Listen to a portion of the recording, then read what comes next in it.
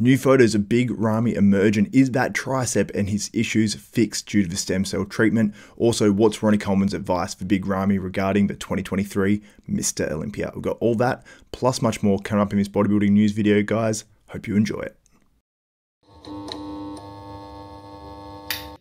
What's up, desktoppers? Xavier Wills here for Desktop Bodybuilding, and let's get straight into this one with a ton of bodybuilding news stories. And the first one is Eddie Hall, 8 weeks out from his cut in his new bodybuilding journey. And I mean, I don't think Eddie Hall's going to make any dramatic impact in bodybuilding. I mean, you look at the legs aren't what they would need to be, and he has that tremendously wide waist. I mean, he's built like a strong man, which he was the best in the world.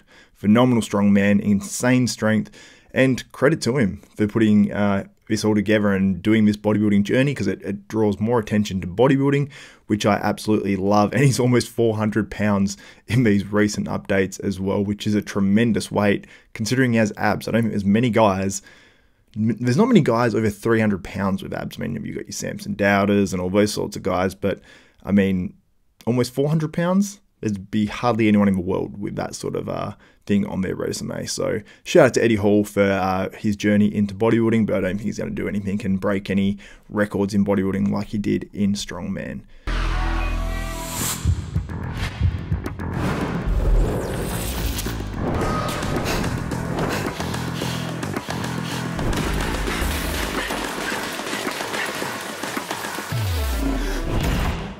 Now, our next story, Roman Fritz. Is he going to do every show in 2023 from here onwards?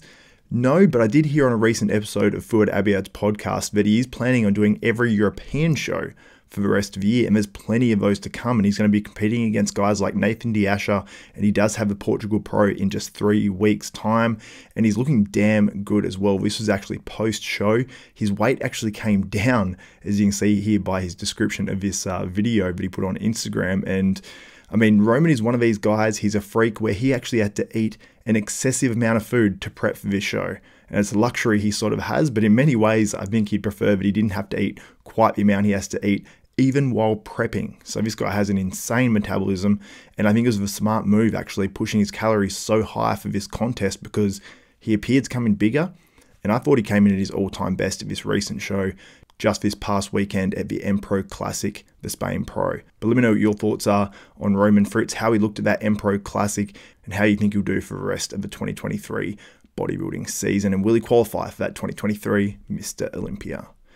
Now we've got another physique update from Stanimal, Stan Longeaux of the Bodybuilding University podcast here on Desktop Bodybuilding, and he's looking phenomenal. And honestly, I think he has the potential to win this upcoming Orlando Pro just next weekend. I believe Stan's flying out right now. I was just talking with him, and I've got to be honest, I think he's a contender to win this show. Now, many people are banking on Hassan Mustafa to win this one. He came second to Ian Valliere at that Toronto Pro, where Hassan, I think, looked at his all-time best or very, very close to it. Now, Hassan's going to try to come in a little bit harder at this next show, so that makes a lot of sense, but I don't think he's going to out-condition a very conditioned Stan Longeaux, so he's going to have his work cut out for him there. And honestly, I think Stan Longeaux could win this 2023 Orlando Pro, and he might be my prediction to win as well.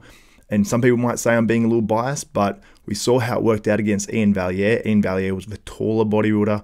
He was the guy that had the, I suppose, overall a better structure than Hassan Mustafa, and I think we're going to see the same thing from Stan Longeaux. And with the conditioning of Stan, the round muscle bellies, and the improvements he's made, he was only one spot away from qualifying for the 2022 Mr Olympia, and I think he can do one better here and win this show against a very good Hassan Mustafa.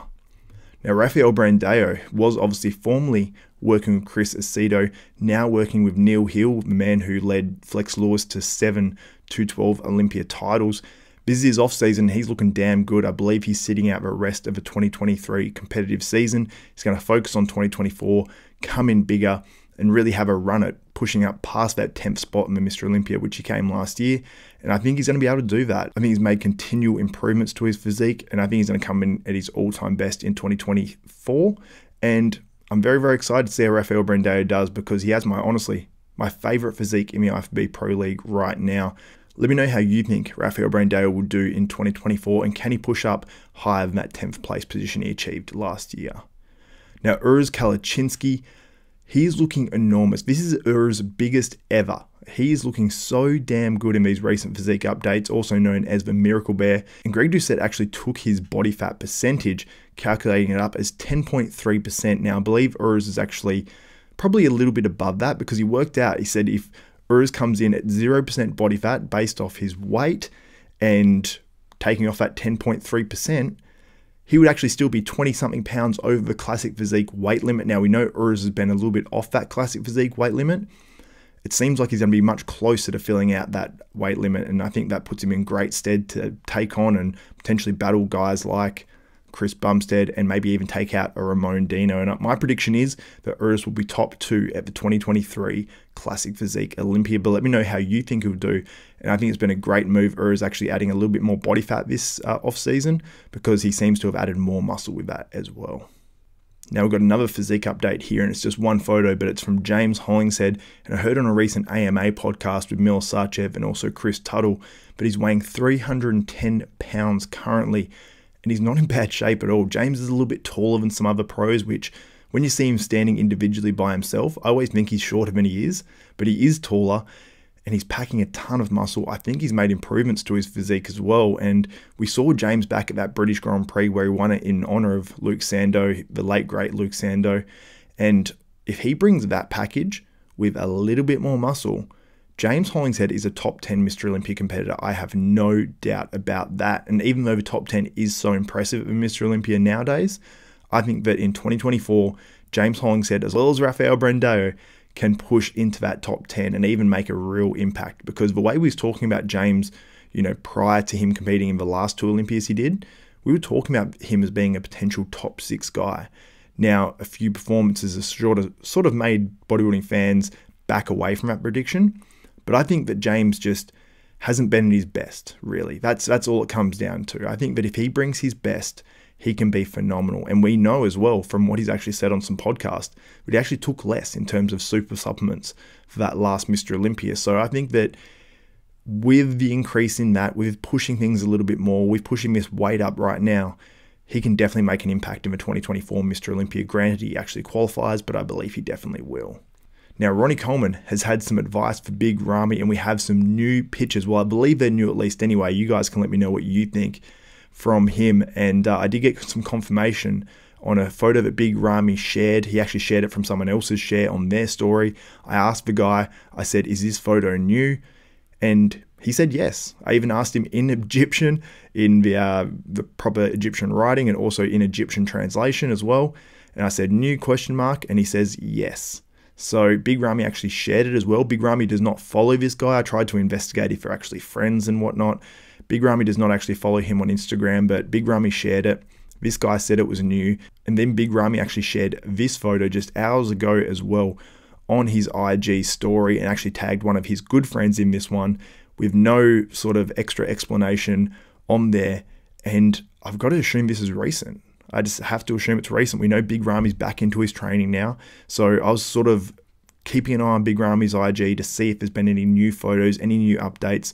And then we're seeing this one. Now, if this is recent, it has to be really recent, because I don't believe it's from the last 2 years prior either. And it looks like his physique is sort of not one from a couple of years ago. His face is sort of looking the same, all that sort of stuff. So I think this is a recent shot. And the first thing that I noticed about this side chest is that tricep is poking out a long way. And we know he had the stem cells injected into that area specifically, and he's able to train the area again. And that tricep is really, really poking out, which is super encouraging, because when you look back at the past, Arnold Classic, Olympia and whatnot, that tricep did not balloon out like that. So I think the Big Ramy's triceps are going to be improved if he competes at the 2023 Mr. Olympia. And on a recent episode of the Ronline Report on muscular development with Ron Harris interviewing Ronnie Coleman, that only just went up yesterday, he was Ronnie Coleman's advice for Big Ramy. You're the only, there's not many people I can ask about what Mr. Olympia should or shouldn't do, but you're one of them. So Big Ramy was advised by Steve Weinberger to take some time off away from competing and see if his body sort of, regenerates itself, refreshes, gets back little things that it seems to have lost in the last couple of years. So, you're one of the few people qualified to answer this. Good idea for a two-time Mr. Olympia to step away from the show for a year, or bad idea? No, that's a bad idea. You should learn that from Bill Heath. Yeah. He did that. Look what happened to him. You know, everybody passes you up. You know, Yeah. You kind of like you lose your momentum. You know, I think as long as you're competing, your momentum is going real strong. But once you take a year off, it kind of interrupts the progress that you have going. So I would never do that. I would never do that, you know, in the first place. But of course, I didn't have that problem that Mommy had. But you know, everybody's different, you know, different opinions. But I would have never done that for sure. So as you can see there, that advice actually flies in the face of what Steve Weinberger actually advised Big Ramy.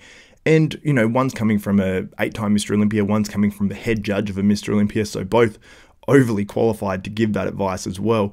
But I actually heard Nick Walker on a recent video actually say that he would advise Big Ramy to actually have a year off as well. So people have differing advice for Big Ramy, and Big Ramy has to really know, I suppose, for himself and talk to his coach, Chad Nichols, and decide if he's going to compete in this 2023 Mr. Olympia. But if he does, he has to be all in. And honestly, if this is a new photo of Big Ramy, it excites me a huge amount. If those quad holes are filled in, if the triceps are back, if the back looks like it did at the Arnold or maybe slightly better, I think Big Ramy is a contender for the 2023 Mr. Olympia title. You've had guys like Jay Cutler say that Big Ramy could win the Olympia again, and Jay was a man who actually did that. He lost his title like Big Ramy, and he won it back when no one thought he could. So could Big Ramy be the second man ever to actually lose their Mr. Olympia title and then win it back? We've seen Arnold, obviously, he stepped away from a stage. He didn't lose his title and then come back to win it, but he would only be the second man ever to do that, where he lost his title and then won it back. I would love to see it, but let me know, do you think these recent photos of Big Ramy are new or old? I think they're new personally, or at least the side chest is new. The other one, I mean, unless the guy's lying to me, then that's new as well. And it excites me a huge amount because he's looking phenomenal in both physique updates, especially that side chest. And also, guys, make sure you check out the latest episode of Bodybuilding University where we had Keon Pearson on, and Keon discloses if he will make a move to the open bodybuilding from the 212 either this year, next year, or at some point in the future. And he gives a definite answer as well. It's not a maybe, it's not a, we'll see. It's a definite yes or no. So make sure you check that out to find out the answer on that one. And for all the links, like to the video of Greg Doucette and Urs, and the interview of Ronnie Coleman on muscular development, the links are in the description below as well. Also, if you like this one, give the video a thumbs up, smash that like button, also subscribe and hit the notification bell button. That way you'll be notified of every video that goes up from myself, Xavier Wills, here at Desktop Bodybuilding. So I'm Xavier Wills, this is Desktop Bodybuilding, and we are out.